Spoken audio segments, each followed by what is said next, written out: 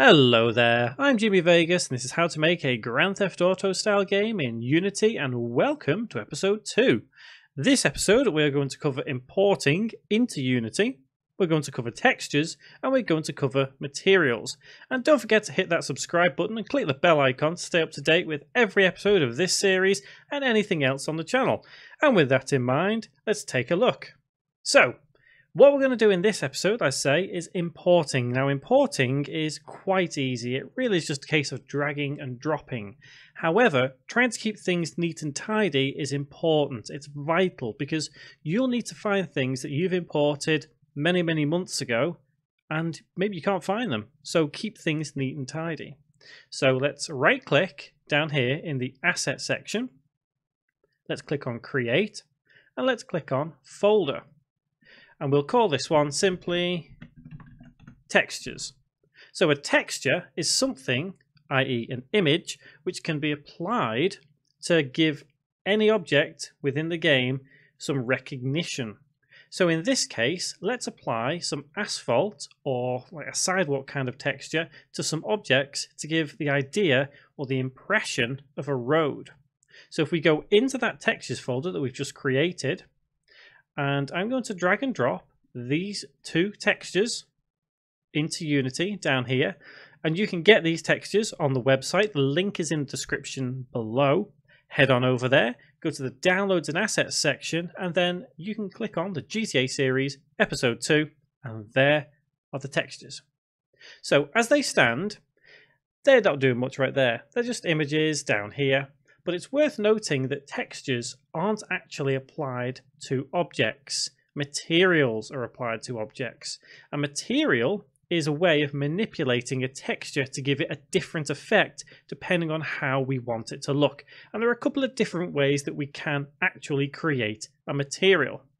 So if we click on Asphalt 001, we'll see a couple of things up here. We're not going to change too much up here, but one thing to note is the general texture type should be default. There are a couple of other different ones, one of which we will explore in this episode, and a couple more we'll explore as we go further on. Now, to create a material easily, all you would need to do is drag and drop this texture onto this object. So, drag and drop.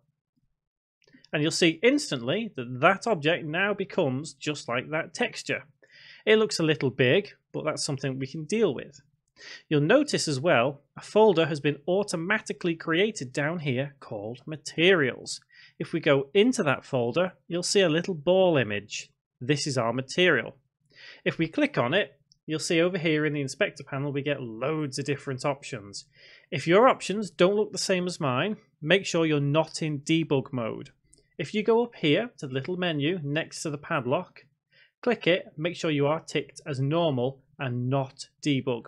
We will be using debug for some things at some point in this series, however for now we need to remain in normal mode for the inspector panel. So essentially you'll notice up here, first option, Albedo. This has that little image that we've already dragged and dropped onto this object right there. And we can click this little icon here and select a different one. By default, Unity has a couple of different things in here, but we don't need to worry about it for now because we've already dragged and dropped on here. Now you can change the metallic kind of feel and look of the object just by sliding it. And you'll notice whenever you do, it changes it real time in our scene, like so. Same applies for smoothness, and it depends how you want your object to look. And once again, if you make a mistake, hold Control, press Z to undo, back to its original state. Here we have the source as metallic alpha. We can change it to albedo alpha. It's not going to make too much of a difference at this point because we're not going to delve quite into graphics at this early stage in development. But don't worry, we will take a look at making nice graphics within this series later on. So I'm going to keep it as metallic alpha just for now. Next down we have something called normal map. Normal map is a way of making the image look bumped, i.e. it reflects light to a degree to give it a 3D impression. And a normal map isn't necessarily just a texture. So if we go back to our textures folder, and if we click on this actual image here, hold Control and press D. It will then duplicate that image. And you can see it does carry on the naming convention. However, we don't want to carry on that naming convention. So if we press F2 to rename, we'll change it back to asphalt001 underscore N. Now that N stands for normal map. So we're going to change this texture type to a normal map. So over here in the inspector panel, top option, let's change that to normal map. You'll notice a few things change here. There is an option called create from grayscale. We're not going to use that just yet, but we will do in a couple of minutes to show you the difference of how a normal map can affect an object and its texture. So let's click apply for now. You'll notice the icon down here changes color. So let's go back to our materials, click on the material for asphalt, and here we need to drag and drop that normal map we've just created. So drag and drop, and we should see an effect in the scene. There we go. You can see how much of an effect that is having. We can change how much of an effect by sliding this right here, the normal map. So I'll hold down the left mouse button and we can drag it either way and we can see what's happening. Having it set as 0 implies no normal map will be displayed through it. Having it set as 0.1 means a slight normal map, and then so on. This is where we can change the normal map to have a different effect. So if we change this back to 1, click on the normal map, click on create from grayscale and click on apply, you'll see a different effect happens. This looks a little bit more realistic, creating from grayscale. And once again, we can go back to the material, click on it, and we can change how much of an effect this has. Generally, you don't want your normal map to be too high. It can be a little bit distorted if it's too high. If we set it as 1 and zoom in, you can see how it looks there. So if we change it to 0.5, we can see it's not too bad now. So that's reasonable. That's a reasonable looking texture. Next thing we're going to take a look at, we're not going to worry too much about height map occlusion or detail mask just yet. If we tick emission, if we hover over it, it should give us a little bit of a, it doesn't give us any insight, but if we tick it, we're not going to notice too much of a difference yet, but it will come in handy later on. So let's just make sure we do have emission ticked just for now. Global illumination we'll change to real time.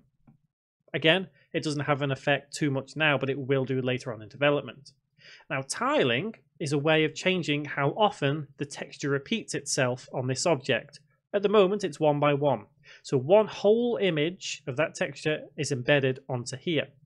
If we change it to 2 by 2, you'll see that we have 4 textures over one section. So there's one here in this quarter, one here in this quarter, one here in the top quarter, and one here as well.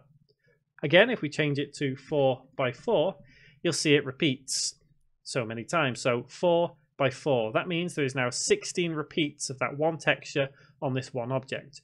Generally, a 4 by 4 tiling is pretty appropriate for the size of this object. We're not going to worry too much about any of the other options just for now, but we're going to go back to this metallic and smoothness. Now we have the normal map attached, we can change this to give it a different effect. And you can see already that if we drag the metallic quite high, it gives us a really gritty, stylish looking asphalt that we can use, which looks quite nice. So I'm going to keep the metallic as 0.65, I think. And last thing we're going to take a look at here is the albedo color. We had the albedo image, but we can change the color. Having it as white means that's its default color. Changing it to something else gives it the hue or tint of whatever color you have. So now you have a reddish looking asphalt, which looks odd if I do say so myself. But this same effect can be applied with lighting, which I will quickly show you now. So if we set it back to white, head to our directional light, and we can change the color here just by clicking on the bar and changing it to red there. And you can see the section where the light is highlighted red. So lighting, as I said in last episode, is vital. So let's set it back to its original color. Now, I did say there's a couple of different ways you can create a material, and as I say, the easiest way to create that material is to just drag and drop it onto any object. So another way is to create the material manually. So in your materials folder, right click, create, and then down here you'll see material. Click it, and then we can just simply let's call this one Sidewalk 001. Hit enter, and now you're presented with a completely empty default material. It's almost in the same state that it was before we created this one here. So the only difference is this one doesn't have the texture, this one does. So let's add that sidewalk texture. Drag and drop over here onto the albedo, and let's create the normal map for that one as well. So select, hold control, press D, same again, F2 to rename, and let's change it back to sidewalk 1 _ N. And then let's go over here, change to normal map, and then click on create from grayscale, and then click apply. So now let's create a sidewalk for here. So we can take this cube here if we want to, hold control, press D to duplicate. And next thing, before we move it anywhere, we're going to explore something called snap settings. If we go to edit and go to snap settings here, what this defines is when we're holding control and moving on these arrows here, that indicates how much it will move at the same time. If we were to move an object without holding control, we would just gently move it to a decimal number here, so it could move up, to 0.23891. However, if we're holding control and move it up, it will move to 0.5 because it's basing it on the snap settings here. So I have mine set as 0.5, 0.5, 0.5 in the X, Y, and Z. So if you have yours set at that too, when you hold control and move your object up, you'll notice it goes up in increments of 0.5. So I'm going to bring it back down. So we're at 0.5 here. I'll bring it across this way to about there. And now let's attach that material onto the sidewalk. So drag and drop the material onto there. And you'll notice the same effect would happen if we were to drag and drop the texture. So basically, it's probably easier to drag and drop the texture, but never be afraid to create that material from scratch. So next, what we'll do is let's apply that normal map onto there. Let's change the tiling to 4x4 and let's click emission. And I'm going to change the normal map to be same as before, 0.5. And next what I think I'll do is I'll try and match the asphalt as best I can. So we have 0.65 as the metallic. So let's change that to 0.65. 0.65. And yep, same again with the alpha. The normal map I should say. Half, so 0.5. Now let's change global illumination to real time. So there we are. We're adding textures to materials, which then get added to objects. And remember, like I say, it's not the textures that go on the material. It is, the object. It is the material that goes onto the object. So what we'll do now is I'll bring, without snapping, this sidewalk down just a little bit to about there. And then finally, let's right click and let's rename this cube as Asphalt Section 001. And let's rename this one as Sidewalk Section 001. Last thing we're going to cover is saving our scene. By default, at least if you're in a relatively new version of Unity, that means after Unity 5, you should be presented with sample scene as the default scene. And you'll notice that up here.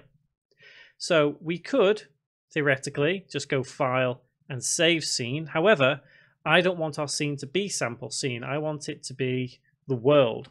So I'm going to go file, save scene as, and I'm going to go into the scenes folder. You'll notice that sample scene is already there.